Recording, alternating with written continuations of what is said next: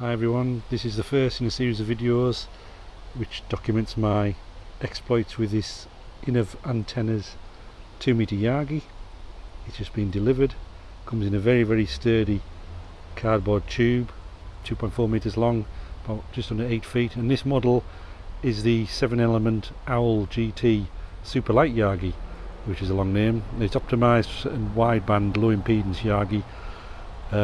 The specs of the Yagi: it's about 3 meters long by a meter wide, weighs about 2 kilograms, 13 dBi of gain, and front to back of about 26.5.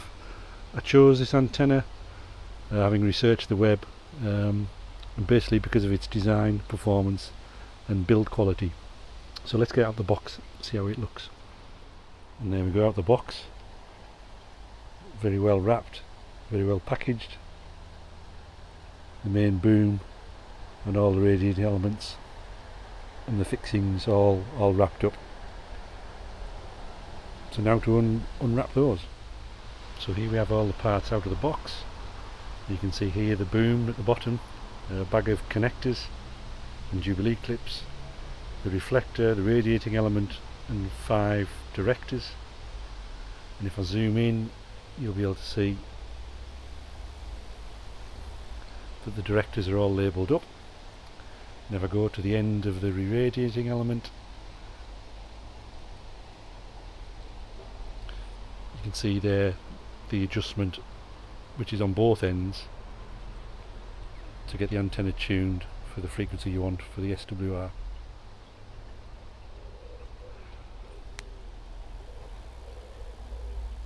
And the boom's in 2 parts. This smaller section connects into the main one, and it just breaks it down to make it a bit more transportable. What I didn't realise was there's no coax socket with this antenna, so you're either meant to provide your own or connect direct onto the radiating element. That's something I'll look into. And you get a 1-sheet set of instructions, which I won't show because it's copyright, but that effectively shows you the finished antenna made up, and basically points out where all the elements go and how to adjust it. So now onto the build. So I picked this particular model of the Innovantennas Yagi range because it's the lightweight model and it's portable. So it's got these grommets on the boom where the elements slide through. There's a grommet on both sides, which you'll see in a bit. But the first job is to connect the boom together, and here we have the short length, sorry, to connect to the main boom. And it's just a case of undoing this nut and washer, removing the bolt, sliding that through, not losing the washer like I just did there, dropping that through and then tightening that back up. Now at the moment I'm going to make the Yagi loose just for testing purposes, but effectively just tighten that up and you've got one full boom. So with the boom attached together, this is the front of the Yagi where director 5 goes, and you can see there director 5, and we've got the 2 areas already marked for the limit of the boom, and it is just a case of sliding this through. Now first time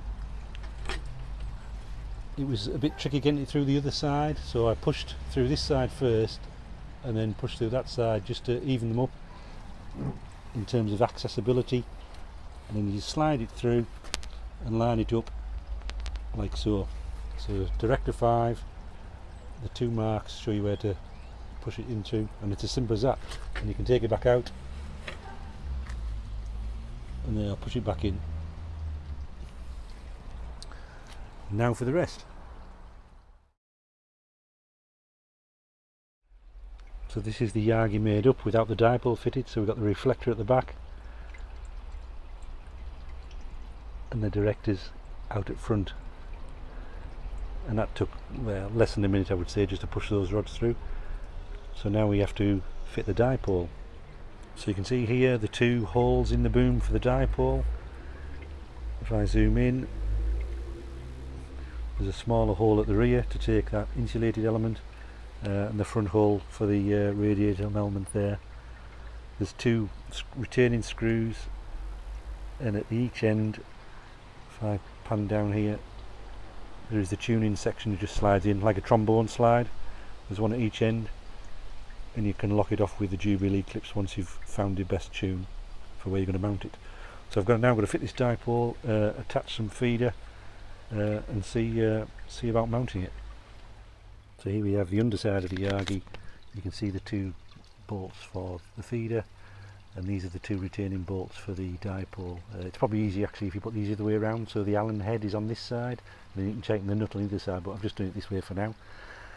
And if you look on the Innovantennas website, Justin G0KSC, the designer and manufacturer of the antenna, recommends you feed a choke through this antenna. So rather than just connect the coax direct, you take it through a choke, which can take the form of a loop, and there's information on the website for that, or a series of ferrite rings on the feeding coax. I've gone for the latter, and rather than go to the effort of making one myself, Justin happens to sell this product as well as the antennas, so I've purchased this choke, which is some sealed ferrite rings on coax with an end plug socket and two connections for the dipole. And quite rightly, the information that Justin provides, once your coax has been split, these two form part of the radiating element of the antenna, so it's key to get these as short as possible. So you can see how that feeds on there, or I could have it the other way around and take the coax down the mast, so you could have the coax leaving the back of the antenna or coming down the middle and down the mast.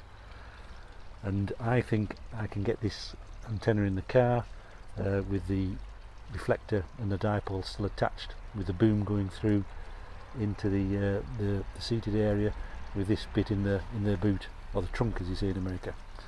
I think this will all fit fine, so I can leave this part of the antenna permanently set up and just slide the booms through, the directors through, as you saw earlier.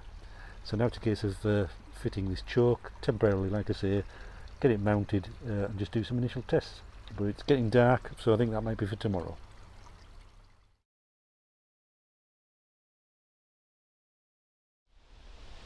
So I've mounted the antenna on this mast. This is the first time I've had this mast up, so it's a bit of a learning curve. It's sectional, not everything's on. I've put some guys on. I've insulated the antenna from the mast with that plastic stub mast, and the coax is connected.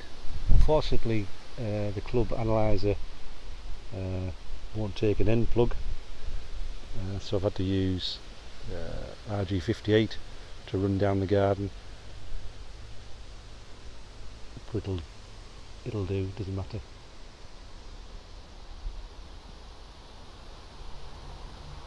So now to get some readings.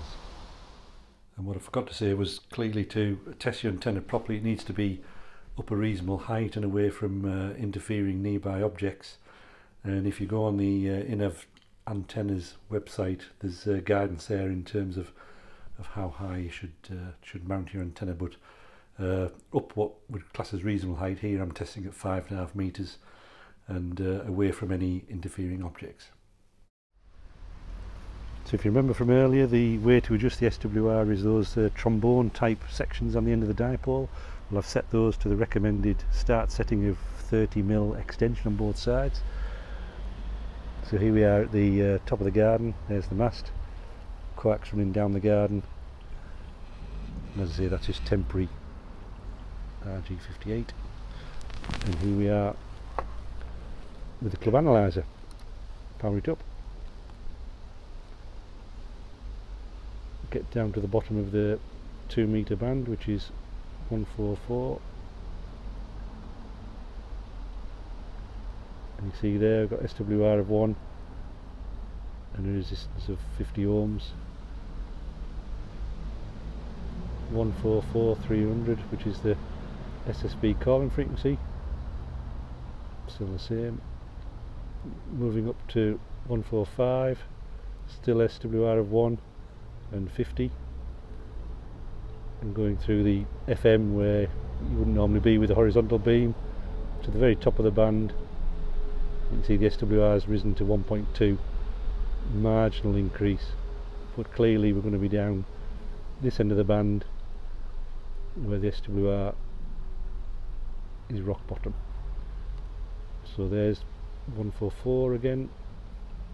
We're going to just get to it there. 144 300. So you can see there's a lovely flat spot all the way through the portion of the band. So I was about for a good start. Excellent. So I just need to tighten everything up, figure out a better way of working this mast, and I think we're ready to go on the air. So here we are, I've got the rig set up. It's now on the proper Westflex 103 coax. I'm at the bottom of the mast because it doesn't stretch much further, I need a longer length. And here we are at the bottom of the 2 metre band. If I change that to SWR and key up, we're on CW 50 watts. You can see there the SWR is 1:1. If I just go into power to show, so power is 50 watts and SWR well low. So if I move up the band,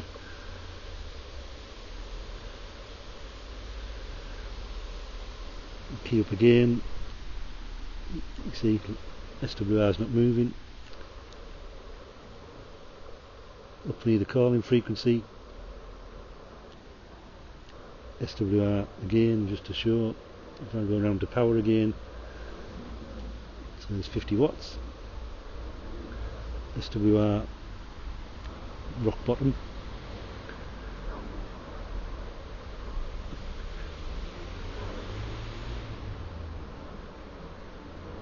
Again power 50. SWR not moving. So you can see well through the SSB there's clearly a good low SWR, so that's spot on for the expected conditions for this antenna. So as you can see, the OWL-Yagi, very simple to make, tune and to put together and take apart to use portable. I'm going to use it with the car. And you could see the tuning was very straightforward. I followed the instructions to the letter and the tune was perfect, just following the instructions. But easy to adjust those trombone sliders in and out if you needed to adjust the tuning. So next video will be to take the antenna up on a high ground on the moors somewhere and see what contacts we can make on 2 meters SSB. I hope you enjoyed the video.